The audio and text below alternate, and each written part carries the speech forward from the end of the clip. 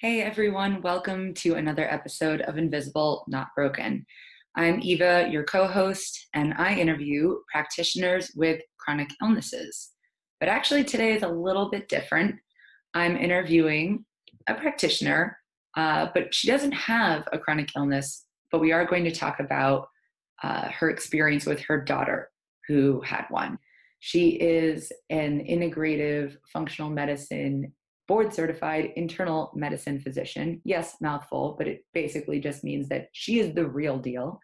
She is smart, creative, kind, thinks outside the box, and she is so lovely. We hit it off immediately when we met, and we weren't even meeting to talk about the podcast, but I knew I had to have her on. And as I expected, this was a wonderful episode that I plan on revisiting myself again and again. So sit tight and enjoy my conversation with Dr. Bojana Yankovic-Weatherly. Hello, Dr. Bojana. Lovely to have you on the podcast today. I'm so excited. Hi, it's so great to be here. And I'm so excited for the opportunity to chat with you today and just absolutely love your podcast. I've been listening to it and love the messages that you're bringing out there to the world. So thank you. Yeah, wow. Thank you for that. That's really wonderful to hear. And I love how when we met, my intention was not actually to bring you onto the podcast. I just wanted to learn more about your work. And then I was like, oh my God, she needs to come on. Because you're just fabulous in so many ways. But yeah, now let's let everyone else hear why you're fabulous. So as always, I like to start with, please tell us your story. In this case, it might be a little bit of a different story, in whatever way you'd like to tell it, from your perspective as a physician and as a human. Absolutely. So I'm going to share my story as it relates to the way that we met and some of the things that we had talked about initially, because I think that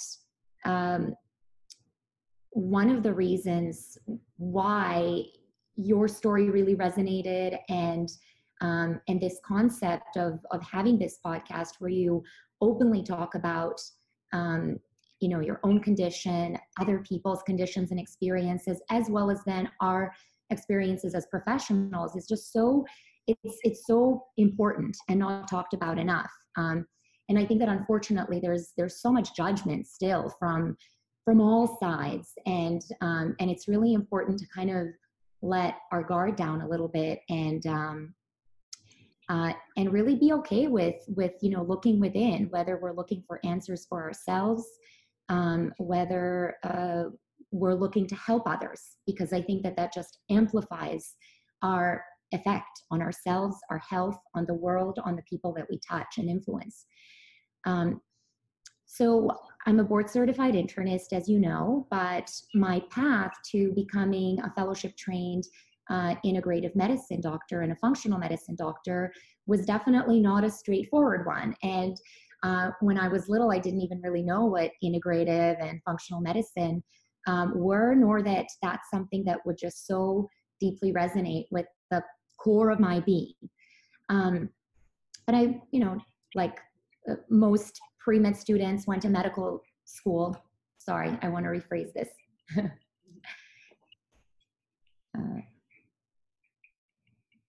As my colleagues in pre-med, I went into medical school thinking that I'm going to change the world, I'm going to help so many people. There are all these exciting tools and therapies that we can use to help people with certain illnesses and symptoms.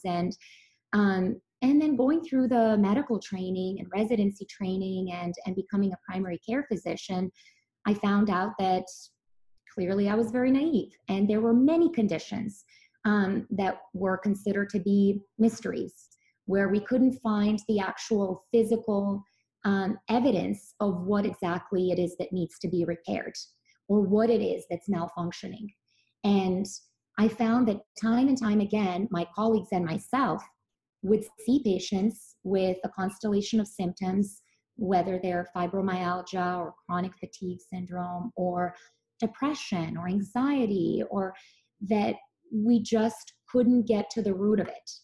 And unfortunately, pharmaceuticals were being, handed out like candy because there was just no better way that we were trained or thought to kind of think about these problems.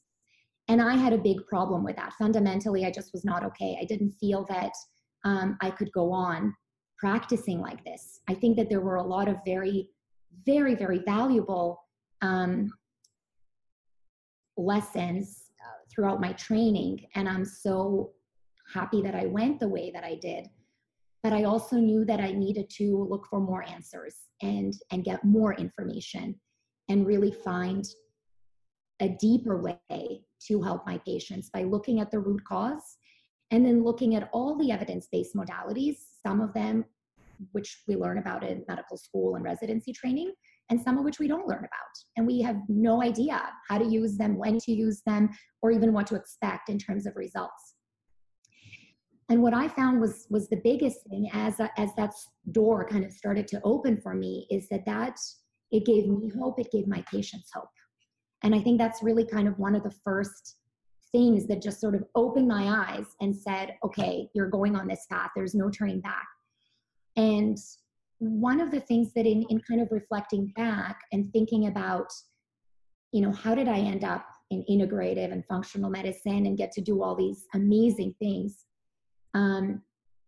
is that I would say it probably started in my residency training when I decided in my second year of residency training that I was ready to be a mom. And so I was pregnant and doing 30, 35-hour shifts sometimes, working 6 days a week, 60 plus hours a week, doing the best I could to take care of my body and protect my growing baby, but not really having very much freedom in how I were to do that because of these hours and because I was taking care of very sick patients. And I loved, loved, loved what I did. But I just reached this point of extreme fatigue, exhaustion, and guilt because I was supposed to be focusing my efforts on the one hand, helping people and being a stellar medical resident, and on the other hand, of growing this baby and giving it not only nutrients, but love and support and calm. And I was anything but calm at that point. It's hard during residency. It is, it's a little hard. But at the same time, it was a decision that I'd made, and it was a conscious decision that I take ownership of. And I did the best I could in that situation. So I started taking up prenatal yoga. And that was kind of my first little glimpse of, oh, wow, look at what prenatal yoga does to my body and how I can visualize my baby and send my baby these amazing messages and massage the baby. And it really started to kind of open up this window a little bit of, okay, even in these, very intense circumstances, we can create an environment for ourselves where we can feel empowered and where we can change the things that we're in control of, right? Because we're always going to have things that are beyond our control. And in fact, most things are beyond our control, whether it's natural disasters, whether it's our family or friends getting ill, beyond our control, actions of other people, judgments of other people, beyond our control. But we can control how we respond to these experiences, and we can control our microenvironment and what we create during our time that's just for us. So again, that was just kind of a tiny little opening. I went on to complete my internal medicine residency, had my second child after that, and started practicing as an internist. And as a mom who just started this practice as part of a medical group, I felt very much torn again. On the one hand, I was leaving my babies at home that needed me after about 3 months of mat leave each time, and feeling this immense guilt and literally crying, like driving to work and crying every morning, I would say for at least a couple of months. Again, I still loved what I do. Felt so lucky to be, I'm an internist, I get to do primary care, I actually get to help people, but I'm leaving these 2 babies at home. And I think that kind of maybe, I don't know if I should call it disconnect, or kind of these competing needs and desires, and wanting to be everything to everyone, and wanting to do the best job that I possibly can in all these different areas of my life, I think ultimately just drove me towards burnout, and to this kind of state of a lack of joy and hopelessness that we talked about just before we started recording, I think. And that was a very, very difficult time. And I think it's interesting because, especially as, again, as a physician, and also the culture that I was brought up in, I'm originally Serbian and we immigrated to Canada when I was 13. But the culture that I was brought up in, and then my professional culture, I felt very much like, nope, I'm not supposed to feel this way. Resist, resist, resist. Just keep working, keep doing this thing, and keep doing. And I think that to the outside world, I don't think it was apparent at all what was going on inside. But inside, it was just kind of like this whole, I would say, sense of overwhelm and emotions that just, as much as I was trying to suppress and say, well, this is what life is. You're always going to have these competing needs, and you're always going to feel torn. I really wasn't addressing them properly. And so ultimately it just led to more and more anxiety and more of a depressed mood, because how can you feel joy and how can you feel the rewards of all the amazing things that are happening if you're so torn inside and not really addressing these things? And then, of course, I felt incredibly guilty for feeling that way on top of everything else, and very judgmental of myself because, how could I, a mom of these two beautiful children, a wife, a doctor, what is there to complain about? How could I possibly have anything, And so I think that working through that guilt and all of those emotions kind of, again, really started to help me see the other side. And what kind of that turning point, because I think we all have our turning points in our lives, or in conditions that we have, or symptoms, or professional trajectories, whatever it is. That turning point really happened when I was already I had known about Dr. Andrew Weil and about the Integrative Medicine Center at the University of Arizona, where I subsequently completed my Integrative Medicine Fellowship. I was kind of, reading some articles and looking him up, and I saw that he was giving a talk at the Chopra Center at a 4-day meditation retreat that was rooted in Ayurveda and Ayurvedic practices. Now, at the time, keep in mind, I had no idea what Ayurveda was. And for listeners that may not know, it's a system of healing that originated from India that's over 5,000 years old. Very intuitive, very interesting how we can combine that with some of the modern modalities and some of the other systems of healing to really help people understand their conditions and adapt to their imbalances. But anyways, I thought, okay, well, this sounds like something that might work. I'd never meditated before. I'd never done any of this. And I signed up for this 4-day meditation retreat with a friend of mine. And it was a completely transformative experience. My first meditation, I just started this. It was a huge release. When I got my mantra, tears started going down, and I kept saying the mantra over and over and over again. And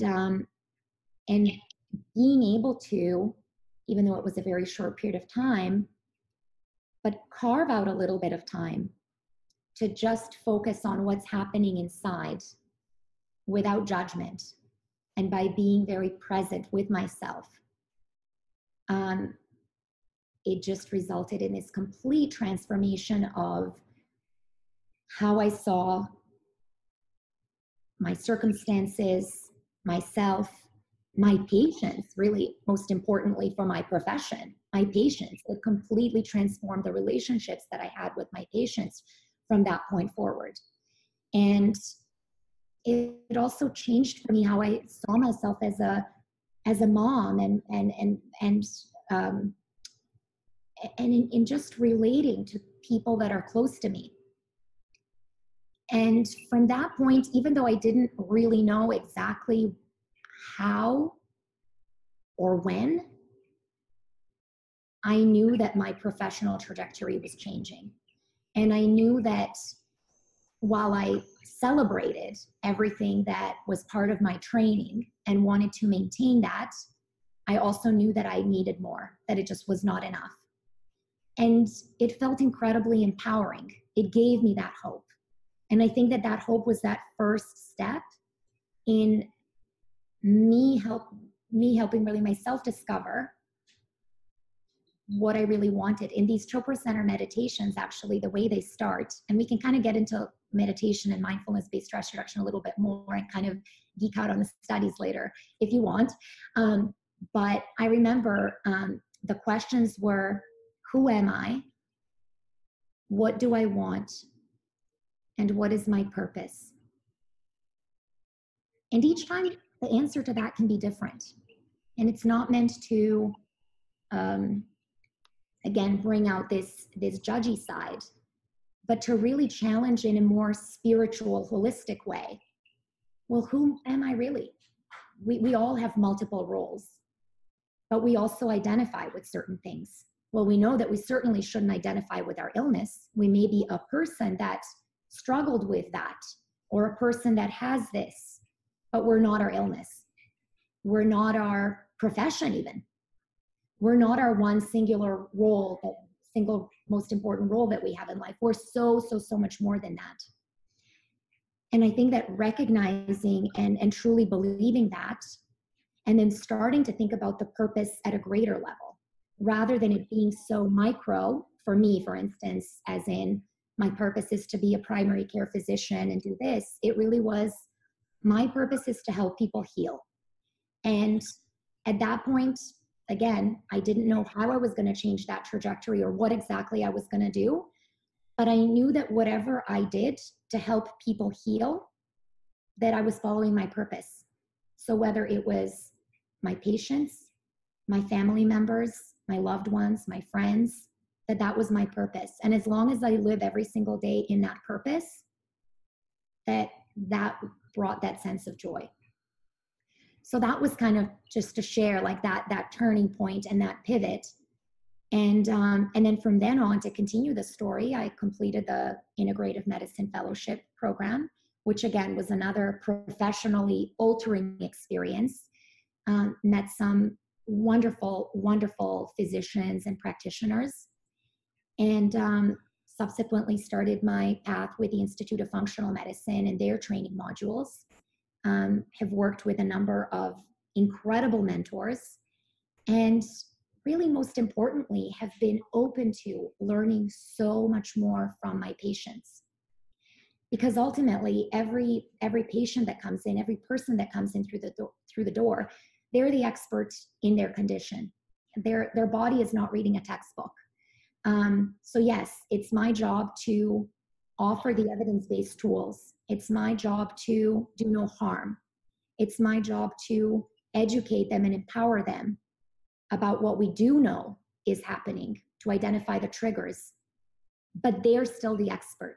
And I think that recognizing that and having patience with the process, again, just completely transformed the way that I the way that I saw my role and the way that I saw my contribution. And I think the value of that contribution. It's wonderful to hear about the genuine shift in perception of care, who you are as a doctor and who patients are as people, and then therefore transferring, or I guess going through a transformation, as you said, personally and professionally, and then kind of bestowing that on your patients. I would say something you said at the beginning, hope. I wrote in my notes, I wrote it in big letters and underlined it. I don't know why, not like I would forget that word, but it just really stood out to me because I think that's something we all long for, whether that be because of our chronic conditions or just in life. We all have moments where we really hope for something, and hope is what keeps the door open to to possibility. And and it's something we should all have, hopefully, and I guess we should try as much as possible with a positive air around it, rather than hope because I can't imagine anything worse. I don't know if I'm saying that correctly. Yes, I And hear you. Yeah. so really thank you for talking about that in relation to yourself, as well as what you want to do for your patients, because we really need that.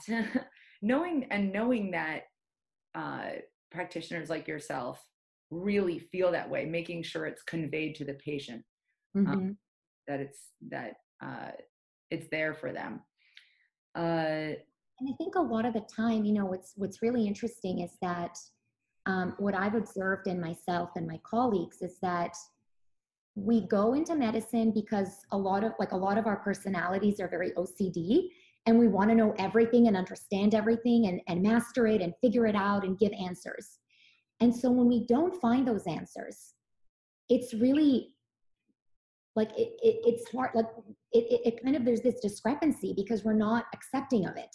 And so a lot of the times what I will hear, and I'm sure that I have done the same thing again before my eyes opened to possibilities is that, okay, well, your blood work is normal, your imaging studies are normal, or whatever workup we might have done. So everything seems fine. And the patient's sitting there, but I'm not fine.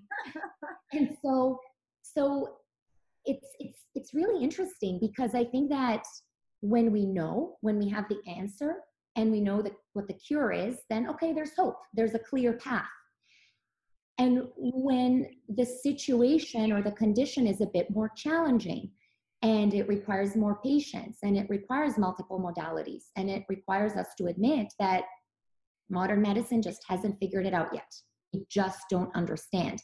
And it doesn't mean that everything is okay. It just means that these labs that we ran look good, but we don't understand what is triggering these symptoms. And that means we need to look deeper and do the best that we can. I think that's when a lot of people, rather than really focusing on what we can do and understanding that patients and trial and error might need to be done, let's say with elimination diet. That's what elimination diet is. We try something for 4 to 6 weeks or a certain period of time, and then we try to identify, well, what are the triggers there in that of the ones that we've eliminated, and we slowly start reintroducing them. And so I think that hope lies in that, in knowing that, okay, there are options, even though we don't understand everything. And in medicine, again, we haven't quite been trained that way, but also it's one of those self-selecting properties where we go into medicine because we want all the answers and we want to know it all. So I do think that recognizing limitations, but recognizing that also there's so much out there that we need to be open to, and as long as it doesn't do any harm, and as long as there's some evidence that's valuable and legitimate, let's go ahead and try it. And I think that could really change that feeling and that opening and that hope in people, rather than saying, okay, everything looks fine, I don't know what else to do, this is it. And then the patient goes home and they're like, well, nobody's listening to me, nobody understands what I'm going through, and there's nothing they can do. So how can you have hope if those are the messages that you're hearing, right? Oh yeah. I think anyone with a chronic illness listening to this podcast has heard one or all of those at some point. Right. I know I have, even if they're a wonderful doctor. Some of them don't investigate. Now, admitting when you don't know is important. And in fact, I love doctors that say that to me, rather than be like, there is nothing, or wrongly diagnose me. Like, I'll still never get over, and I won't mention their name, a doctor that twice, because I didn't realize I was seeing them years apart. I was referred twice to a doctor on Park Ave who's like well known for being really good, I think, for surgeries, because they were a rheumatologist. He diagnosed me with runner's knee twice. And each time, and I'm like ready with my story when I walk in, and I'm like, I get it's a 7-minute visit. I'm going to rock this. And it's like, yeah, you don't understand in the slightest, and you don't care to understand. And so, we talked about this a little bit before. It's not good to say, well, put them in categories of good doctor, bad doctor, like way too black and white. But they're also different kinds of doctors, right? Really, and that's actually part of Wellacopia, is that it's not just like going through your insurance or location. Just because you all learned the same thing pretty much in medical school, you're still different people. You have a different outlook, a different approach to care, different personalities. You are different human beings, just like we're different human beings. Exactly. And that, I think that relationship and that fit is very, very important, because we know that outcomes do vary depending on the provider or doctor-patient relationship, and that you can achieve better outcomes if there's a better fit between the practitioner and the patient. And, of course, we have to consider trust and establishing that. And if a doctor is not, if you feel that your doctor isn't even listening to your story, how can you possibly trust them? They could be the best specialist, and they could be doing great work in maybe other areas. But if you feel that there's no connection, there's no listening, how can there be trust? And so that automatically then kind of downgrades that patient's experience and that sense of hope, as well as that ability to really heal, if you're working with a practitioner that just where there's just that disconnect. And also knowing that the doctor is committed to giving you the answers. Any doctor that's kind of like, well, I know it all, there's no evidence, and that should raise a little bit of a flag, And so what I find, and I'm, part of these networks of doctors where we discuss complex cases and where we give each other advice, I think that any, doctor that you're seeing, and that, for instance, that I see, I think that one of the questions that you had asked earlier was, how do you choose your own doctor? Well, knowing that they're very active in their community, that they're continuing their education, that they're constantly learning from other doctors, that they're looking up research articles, that they're going to conferences. I think that that's extremely, extremely important in knowing that your doctor is growing too, and your doctor is going to look up answers that he or he may not have answers to. I think that that's just, and again, that helps also build trust and hope, because they're going to be your advocate. That they're committed to your care. Yeah. First of all, thanks for basically just totally validating Wellacopia's mission. That's always nice. And I don't know if you want to move into this now, but I think that's really a great segue into someone we both know very well in very different ways. Yes. And that's Dr. Cowan, Dr. Yes. Steve Cowan. I don't know if any of you out there heard of him. He's become quite well known. But he is a doctor that, thanks to his detective skills and commitment to needing to know the answers when things are a little off track. He probably saved my sister's life. But would you like to talk about your experience? Yeah. Absolutely, yes. So Dr. Cowan, so he's a developmental pediatrician, and he is, the way that I met him actually is Dr. Frank Lippman recommended him. And we had this because my daughter is suffering from anxiety and selective mutism. So, of course, we went the traditional route in terms of some sort of in-school type of therapy interventions, and another intervention called PCIT that has to do with kind of the way that parent and child are interacting, and really providing small rewards for certain behaviors, and incentivizing the child to learn certain behaviors that are good, in a sense. So for a child with anxiety, let's say in selective mutism, being able to produce speech in situations that are anxiety provoking. And for in my daughter's case, she was completely mute in school until last fall, actually. And whereas on play dates, at home, wherever else we went, she was her bubbly, chatterbox self, but at school completely mute, to the point where we didn't know if we could keep her at the school that she was at, where we just really kind of felt that we weren't very much supported in because of her condition. And we were told many times you should consider medications. And again, not to villainize medications, because they can be very important. But in this particular case, we didn't feel that they were necessary. And we felt that there were more interventions that needed to be tried before we went down that route. And so what happened was she had worked with what we call a brave buddy. So for anyone out there that's familiar with selective mutism, typically children with selective mutism don't speak in certain environments that cause anxiety. Sometimes that could be even going out of the house. They may just become completely mute. For other children, it might be only speaking they only don't speak to adults, or for many kids, it can be the school setting. And so we had a brave buddy that would be with her during certain times at school that would help to encourage speech and kind of coach on tiny, tiny little steps. And again, we'll get back to the little steps later, because I think that applies to so many different conditions and approaches, because it's really in those baby steps that you achieve these giant leaps. Because there's no way that anyone could tell my daughter, okay, Olivia, if you raise your hand in front of the classroom and say the answer to, 17 plus 5, you're going to get a prize, or you're going to get this. There's no way that she would ever do that.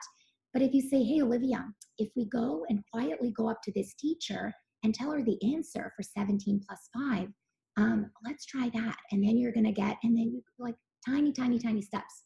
And so eventually through these interventions, she actually started to produce speech. And around this time is when we met Dr. Cowan. And one of the things that, other than the fact that he does magic tricks for children in his office, which definitely helps in trust building, because I think for kids, really, it's difficult to trust a strange adult that they see maybe once a month, and that is kind of asking and evaluating and asking all these questions to the parent and to the child. So he started with magic tricks. And Olivia just immediately kind of eased into the whole thing. And she was like, I've got this. And she was chatting with him the whole time. And I just knew that he brought her into this parasympathetic dominant state, because, again, selective mutism, anxiety, you're sympathetic nervous system driven. You're in your fight or flight. You're fighting that tiger. And that is just how we're wired. That is just what we're, I don't want to say stuck with, but what we're gifted in this life.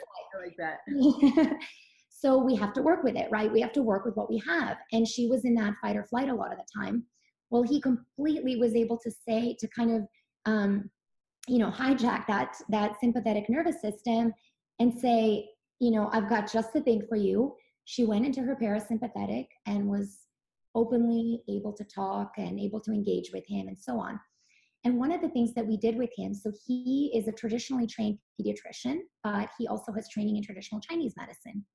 And as some might know, in Chinese medicine, we have these 5 elements through which the qi, the energy, flows. And he gave a questionnaire to us to determine which elements might be dominant in Olivia that could help us better understand Olivia. And so she turned out to be earth and fire. Those were her dominant ones. And some of those characteristics have to do with, like sometimes having certain amplified physical symptoms, like a lot of stomach aches. That again, that functional abdominal pain that the doctor says, you're fine, but she really would have disabling stomach aches. Other things would be, again, anxiety, kind of difficulty trusting certain situations or people, and basically feeling that you're in kind of like not safe in the world, unfortunately. And again, it could have been those very, very long hours and nights that I was working and my cortisol levels when I was pregnant with her, but who knows? But just feeling that there's no sense of safety.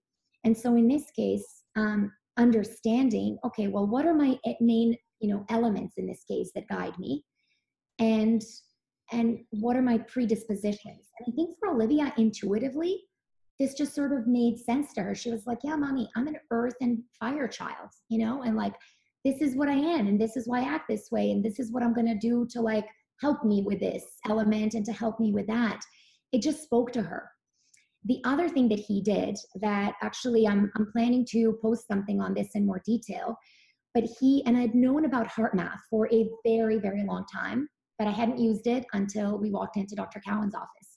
Something I would highly, highly, highly recommend for anyone with symptoms of anxiety, panic attacks, any sort of mood symptoms that have been difficult to regulate, as well as even high blood pressure, actually.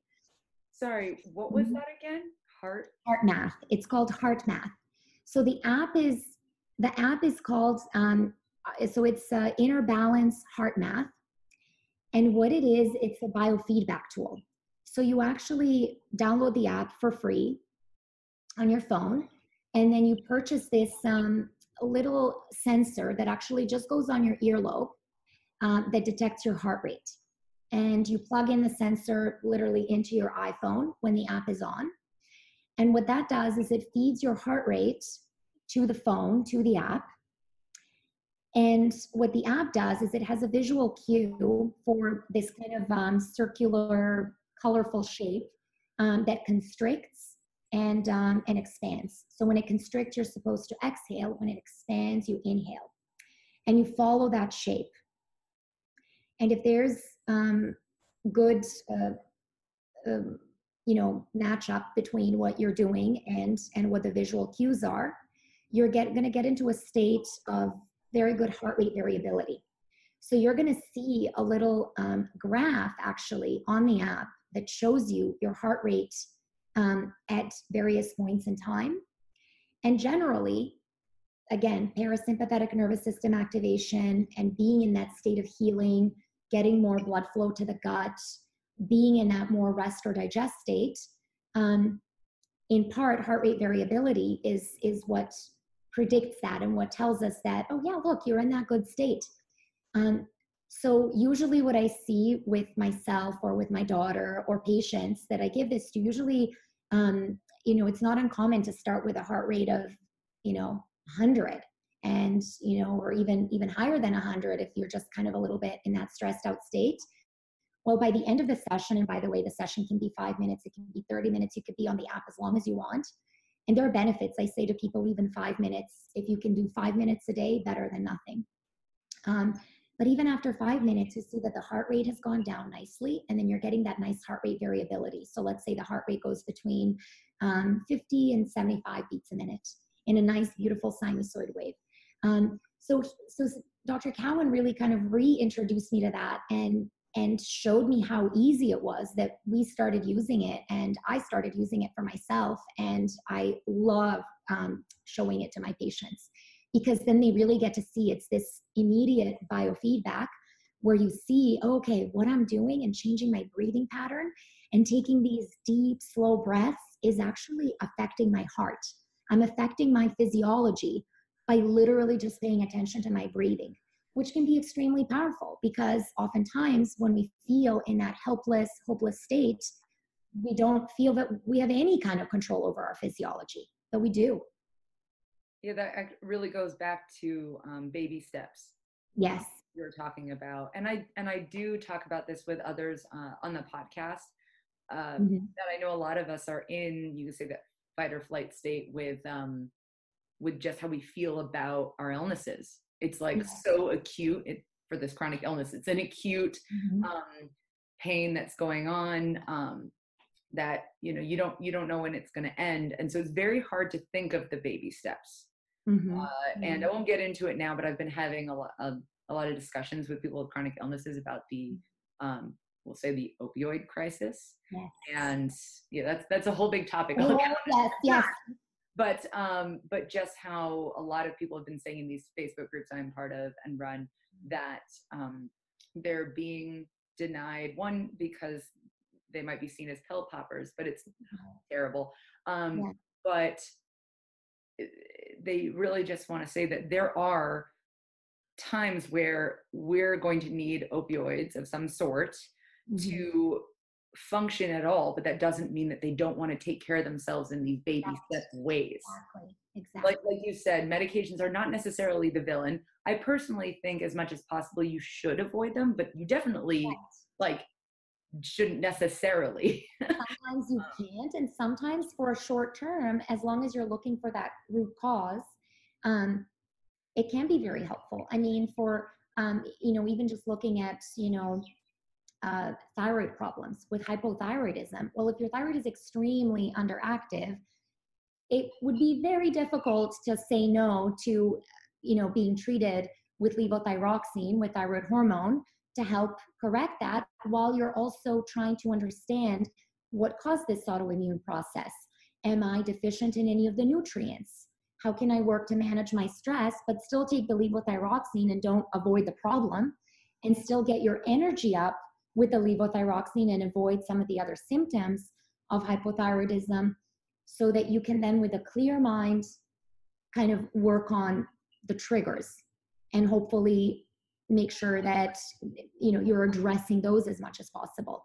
Or even medications for hypertension. Of course, we don't want to go to medications right away, but if someone's blood pressure is extremely high and putting a strain on the heart, yes, let's work on diet.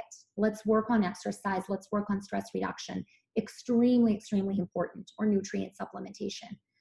But let's also make sure that we're not going to cause excessive strain on the heart failure, other complications, because we haven't addressed the problem, because we're so avoidant. So, my motto has always been lifestyle, nutrition, the, pillars of health first. But hey, let's use these other great tools that are available if we really need them. Yeah, that's definitely always been my perspective. And that's what integrative medicine is, right? It's integrating, you could say Western and Eastern, or standard, or allopathic and holistic, that neither one is right or wrong, but the combination of the two. Although, if you can go au naturel, that's awesome. Of course. It also saves you money. Exactly. And prevention, really. And that's why prevention really is the key. Being aware of what habits might you have now that down the road could cause problems, and working on them now rather than waiting for them to pop up and then seeking those options. Yeah. And I know that that's actually, so going back to Dr. Cowan, his my experience with him was actually very, well, there's two sides. There's this one, I really want to talk about his idea of functional medicine and developmental care for pediatrics, but also going back to, I should have him on the show, really. I should reach out to him. He doesn't know that I still think about him since I was a child. But just to put it in context, he was my pediatrician, and he was just great coincidence. He was my pediatrician. He was a standard pediatrician. My mom reminded me earlier, I spoke to her, that he was maybe 30 years old, right out of residency. Probably just started, right? Yeah. So similar to you, I'm assuming, and I'd like to talk to him, that he had somewhat of a similar journey to you, which is you went through the system, you knew there was always something that needed to be tweaked, and you should look at medicine maybe in also an alternative way. Right. But the way he handled that at the time, I mean, there were two different ways.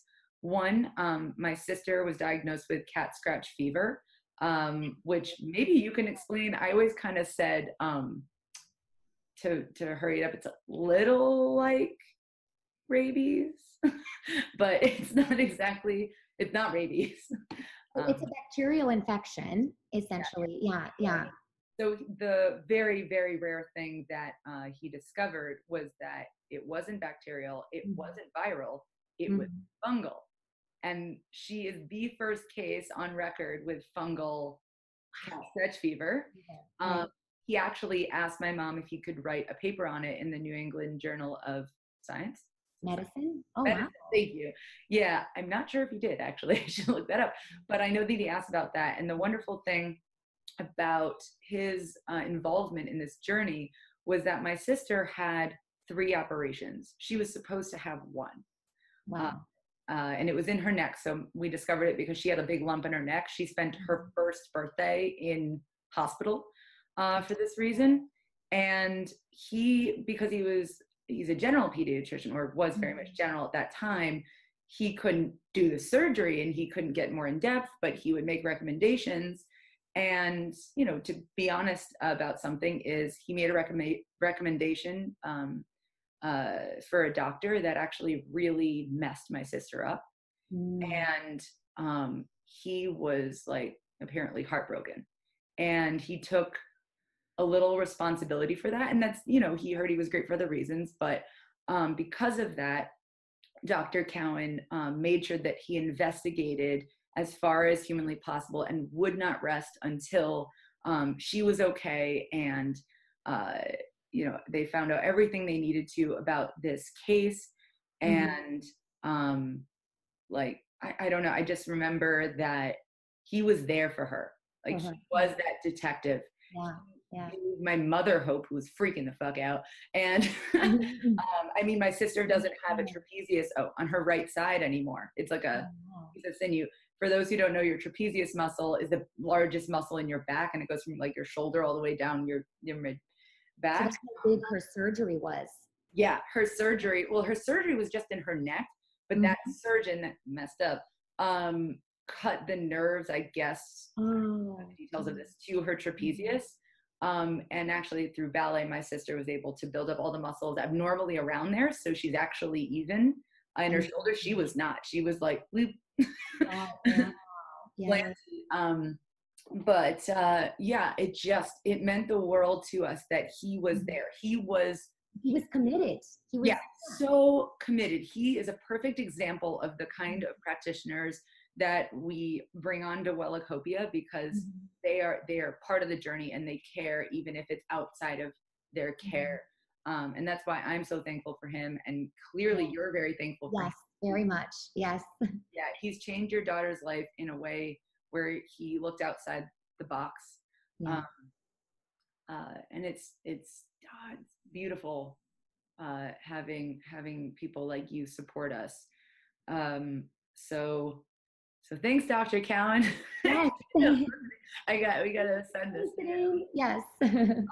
Yeah, and we're gonna see him in follow-up. Actually, I'll tell him that. Right. Talks about him. Yes. Yeah. My original name was Reichenberg. You might remember it by that. So that's not my last name anymore. So yes, Dr. Cowan, that was wonderful. Actually, I would love to ask you about your involvement in nutrition, because I've looked at your website and your social media, and you are very proactive in advocating for nutrition and even putting up a lot of recipes. Yes. So it's interesting. As I'm sure you know, in traditional medical education, we don't get a whole lot of nutrition training. And that's hopefully changing.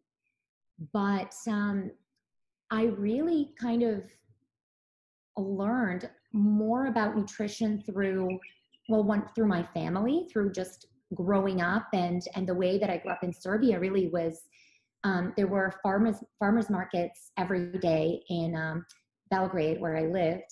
And I would go with my grandma when I was very, very little. We would go to the farmer's market and then sample fruit and veggies and feta cheese, and and be like, oh, this is good. Let's get 500 grams of that, and let's get this. And we actually we talked to the farmers that that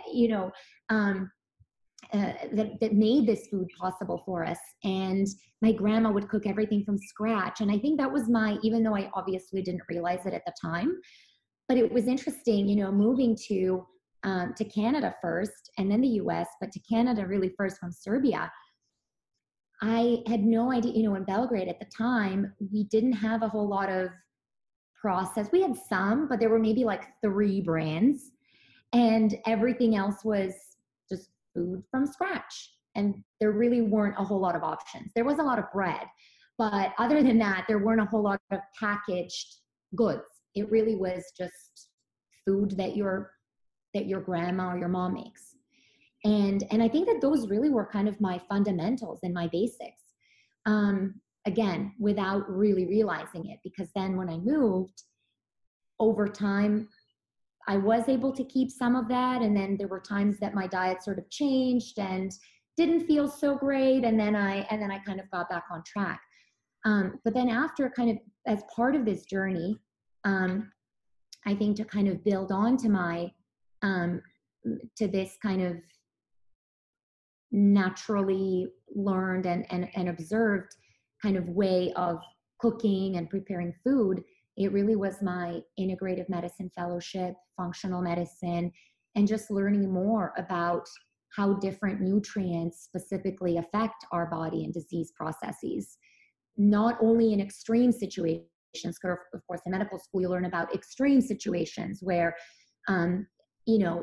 you have to treat right away, and somebody is, let's say, B12 deficient and they're having neuropathy already, and but also dealing with the subtleties and making sure that our body has a great way of keeping things in balance. But if we're not consuming enough nutrients, and now with the soil, with the soils that just are depleted of nutrients, it's getting harder and harder. Also, a lot of people might have an issue with absorption. So we have to be mindful of, yes, our body has amazing, much more sophisticated mechanisms of keeping things in balance that we could ever understand. But sometimes our body still needs help because of these environmental things that are happening now, and because of gut problems that a lot of people experience.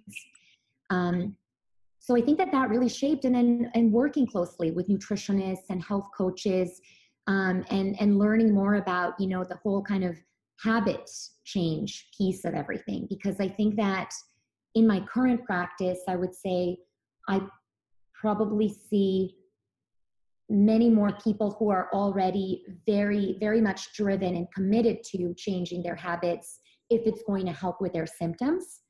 So I don't necessarily have to do the extra motivational type of work. But it's so common. I mean, even in just the day-to-day of how our schools are feeding our kids. And, the girls, I mean, I love the idea of Girl Scouts, and my daughter is a Girl Scout. The idea of Girl Scouts is amazing and everything, but Girl Scout cookies, to read the ingredients on that. And so just kind of, I think as a mom, and as a physician, and as someone who grew up in a country at a time where it was just very basic foods that we didn't think about calories. We didn't think about, do you eat this or that? It was mostly plant-based. A lot of people ate meat. I just never really cared much for meat. But it was mostly plant-based, whole foods, and balanced, really, where you didn't have to think about all of these different components. We live in a different world now, unfortunately. It's very, very different. And we have to take care. And one of my missions now, just as a mom, is to think of both creative ways of how to create some. So you mentioned some of the recipes, and a lot of it, like, I love to bake, but I also don't bake with, the regular flour and sugar, and I'm always looking to create recipes that are going to be nourishing and filled with flax seeds and hemp and chia seeds and nuts, and all of that goodness, but at the same time, be creative with maybe what I use to sweeten it. Do I use bananas? Do I use a little bit of, I actually like a monk fruit sweetener and erythritol. I like the Slacanto brand, and that's what I use. Or do you, or just finding creative ways that children are going to adopt healthy habits despite all of this noise out there and all of these, I mean, they're in front of my kids' school, there are these like ice cream trucks and stands, and it just drives me crazy because it really is the path to 1/3 of the U.S. adults having diabetes by 2050, and many other issues. And so that's one of the areas that I am very passionate about and very much motivated to make a difference, because I see what it's, already it's such a huge gap between how I grew up and how my kids are growing up. But I also just love to experiment in the kitchen, and I cook with my kids. And so I love to post things that have nutritional value, but are also easy to make um, and taste good, because we want to eat things that still taste good. Oh yeah. I mean, I actually only cook vegetarian, actually really only vegan except for eggs sometimes in my house. And I'm not saying you all have to be vegan, but it has been cheaper and easier, and I love it. Just putting it out there. And also for those spoonies out there, I know that a lot of you have issues with being able to cook because you're in too much pain, or you don't have, or you're fatigued. But first of all, if you do have someone, a support system, never feel bad about asking for that help to cook for you. And you can be vocal about what you want cooked, and that can be something simple and healthy. I'm happy, and I'm sure Dr. Boyana is happy to give some advice on that if you want. But also, when you have those spoons, that energy, those moments where you do, I do highly recommend using that time when you can to cook a lot, or just like a large amount of something and putting it away in the freezer. I do that all the time now. I do it like once a week, also because my husband doesn't make any food. That's a whole other issue. But yes, my personal advice, worth the spoons, even if that's what you do that day. It will be better for the rest of the week. Or yeah, absolutely. And you'll be able to nourish yourself, which is then going to create positive results. Absolutely. I love batch cooking. Yeah. And to defrost, there's a few ways to do it, some better than others. You could just leave it in the fridge overnight. You could, to do it faster sometimes, is I'll get a bowl of just like warm water and leave it like floating that container for half an hour, and then it's fine. I was like, awesome. I didn't even put it in the microwave. So that's great. I wasn't planning on bringing this up, and I know we have to kind of wrap up, but I want to talk about it because it's a sensitive topic that's been coming up on a lot of the Facebook groups that I speak on, or that I'm part of. Some doctors, maybe a lot of doctors, will say to people with these chronic illnesses, and I'm mostly involved with people with fibromyalgia, so I guess let's just say for fibromyalgia, they recommend that they should lose weight and they won't have pain anymore. And someone this past week even did a poll asking what everyone's weight is, or like what weight range they're in, and if they're or rather if they're underweight, overweight, obese, whatever, normal weight. And yeah, people are really up in arms because they're like, yeah, they told me this as well. I'm like, a normal weight. I'm a normal weight. Yeah. And I decided to chime in, and I was like, look, I completely understand the frustration by that. And and a lot of them said, I lost weight and it didn't change anything. A lot of them said that. Yeah. And I was like, look, that is absolutely valid, because it is not just a weight thing. But the thing with fibromyalgia and a lot of chronic illnesses is that we don't know what the cause is, or also what could help. And there are countless stories of how nutrition, and probably therefore weight loss, can help diminish symptoms, sometimes even put people in, I guess you could say, remission. I happen to be one of those people, which is why I luckily don't need to see much in the way of practitioners right now, and I'm not on medication. I'm a nutritionist, and I'm not perfect by any means, but I know I'm not perfect. But when I don't eat well, and it's not like I'm without pain, but when I don't eat well, when I gain weight, things are worse. Yeah, absolutely. And so I just want to put it out there for everyone, and I would love to hear what you have to say about this. That, in my opinion, if you are overweight, obviously not if you don't need to lose weight, do not lose weight. Or if it would be unhealthy for you too. But it may be something that helps, but it's not losing weight. It's eating what's right for your body. Yeah. Like you were saying. But yeah, I totally get it if people are pissed when a doctor's like, just lose weight, you'll be fine. You'll be fine. Yeah, exactly. Yeah, no, I'm sure there's nothing more frustrating than that. I think that, well, it's interesting you mentioned that actually, and we hadn't spoken about this, you and I, before we started recording, but I definitely, I mean, I can say as a, person with no fibromyalgia, I have joint aches if I eat excess sugar, if I eat excess gluten. My body notices it. So I can only imagine how much these symptoms can be amplified in someone who has fibromyalgia. Really? Again, I don't know of specific studies looking at weight loss and fibromyalgia or specific diets and fibromyalgia, but what I tell most of my patients, and I really work, so part of it is really kind of as a physician, meeting people where they are. And then the other piece is talking about, okay, well, if we don't change things, how do you think you're going to feel? Versus if we do change things, what are your hopes or your goals, or what do you think is going to happen? So if we talk about any sort of dietary changes, again, depending on where somebody is starting, they could already be having a very clean diet. And then we might have to tap into, okay, well, it's probably not your diet. There still could be something that's irritating that we just don't know. But then we also look at, well, let's look at stress. Let's look at your kind of emotional landscape and your environment, and or other toxins that you might be exposed to. But when it comes to nutrition itself, I generally recommend that people eat a plant-based diet. Doesn't necessarily have to be a vegan diet.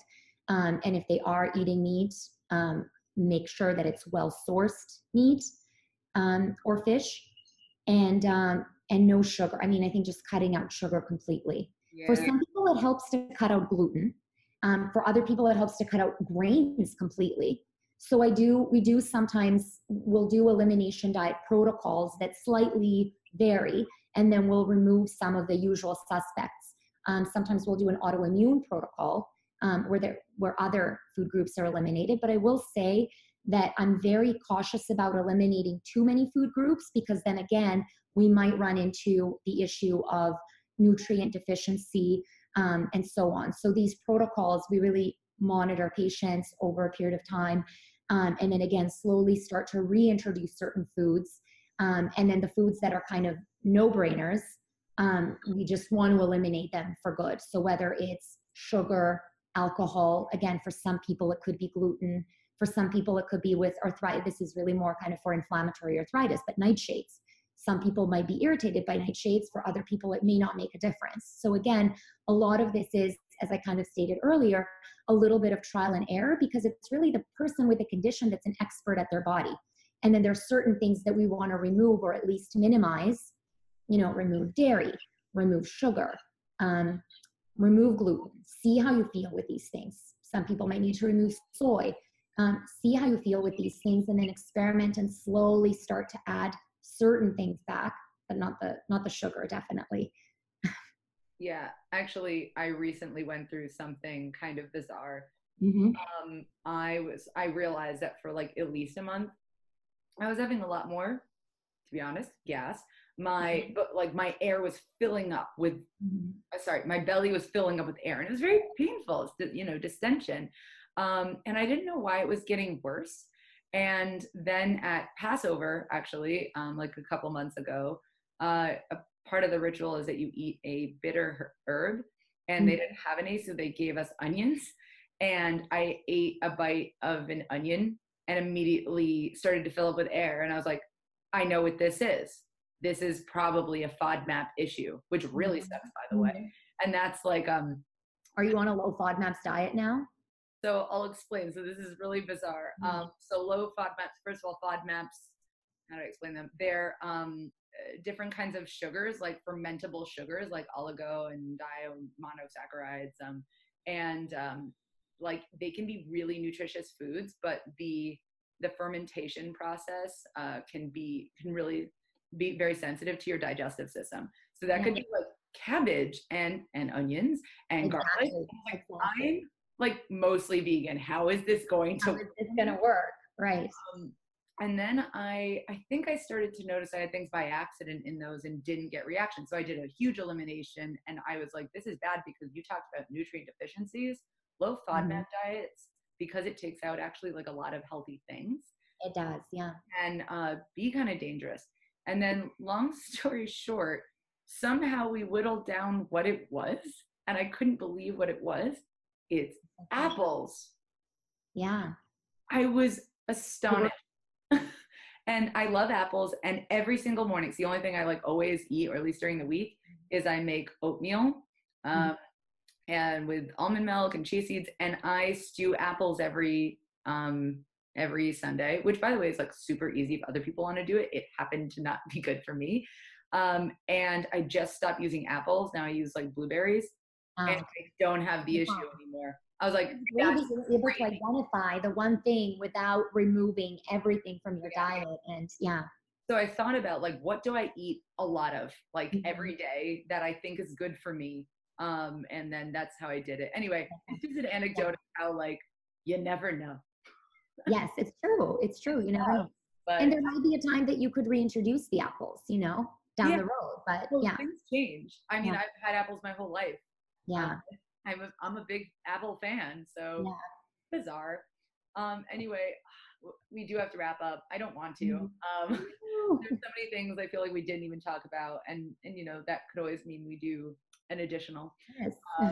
But I would like to end with, I guess, the main message. If you could find one main message to leave everyone with. Yeah, sure. So I would say, and I would really kind of go back to that, to talking about critical points in our lives, and talking about transformative experiences, and that going from that state of hopelessness to hope. One of the things that I think makes a big difference to people is knowing that although there are a number of factors we can't control, there are some things that we can control. And whether this is through mindfulness-based stress reduction, through another form of meditation practice, through therapy, through EFT tapping, there's so many modalities that I wish we had like more time to actually dive deeper into and talk about, acupuncture, but whatever the modality is, self-examination, talking to friends, journaling, whatever the modality is, I think that looking within, relating to yourself, and knowing that no matter what, I can rely on myself, and there are things that I can control, and there are things that I absolutely have full control over, even though there are many aspects over there that I just simply cannot exert influence over. And even those things that are beyond my control, I completely control how I respond to them. And I think that's a big thing, again, when we talk about any really condition. We know that the majority of conditions are in one way or another related to stress. And I remember that before going into integrative and functional medicine, when I really was seeing just such a broad kind of spectrum of people with a number of different conditions, ranging in different levels of acuity and severity, I found that the patients who kind of had the most challenging problems were the ones who still kind of needed to kind of do a little bit more exploration into what are some of the non-physical elements or aspects of their experience or their condition. So I would just kind of leave with that, because I think it's important that we address it as physicians or other providers. And I think that for patients, when we all go into our doctor's offices or our chiropractors or our therapists, to keep in mind that it's really, there's yes, externally, there are a lot of factors that can help us heal, but we are really the ones where it starts. We start the healing process, and there's still a lot that we can do, even when it seems that many things are out of control or not well understood or not being yet addressed. You're speaking to my heart. Couldn't agree more. Thank you so much for sharing everything you have today. As expected, this was a pleasure. And we'll be talking again soon, I'm sure. Yes. A lovely Friday. It's beautiful here. I don't know about in New York City, but it's beautiful here in Rochester. Finally. It's a nice day here too. Yeah, yeah. Well, this was such a pleasure. Thank you so much. This was wonderful. All right. Thank you. Bye. Bye. And that's a wrap on another episode of Invisible Not Broken. Thank you guys for listening so much. I also want to thank you for something that's been happening behind the scenes. Dozens of you have been reaching out to me, whether it be through Wellacopia or off Wellacopia, wanting to support our mission of matching people with chronic illnesses to their ideal practitioners, whether that be providing your trusted referrals of doctors, contributing unique content, peer support one-on-one to new users. The fact that you guys are so interested in making sure that Wellacopia's mission comes to fruition, I cannot tell you how heartwarming it has been. It's been fueling me every day to keep going, and frankly, been giving me some spoons. For those of you who don't know the Spoonie theory, I highly recommend you look it up. Anyway, I just want to say thank you again. If you guys haven't reached out to me personally and maybe just want to get to know one another, please do. I'll leave my email and contact number in the show notes. Love you all so much. And as always, be kind, be gentle, and be friggin' badass.